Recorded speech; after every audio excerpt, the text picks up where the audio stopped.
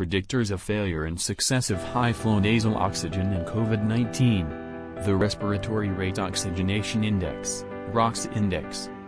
The continuation of non-invasive oxygen strategies in patients with acute hypoxemic respiratory failure, that is, non-invasive ventilation or high-flow nasal oxygen, may increase the risk of delayed intubation and consequent mortality from delay.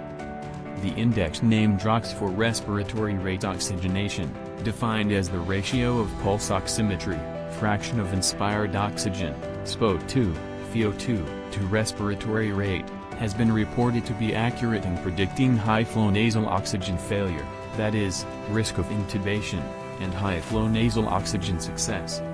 A ROX index greater than 4.88 was validated to predict the success of high-flow nasal oxygen as early as 2 hours after high-flow nasal oxygen onset, with a significantly higher performance at 12 hours. In addition, a ROX index below 3.85 at 12 hours after high-flow nasal oxygen initiation was significantly associated with the risk of high-flow nasal oxygen failure. An interesting feature of the ROX index is its dynamic over time. Patients whose index did not increase over time were more at risk of intubation than those in whom the value of the index increased over the first 12 hours.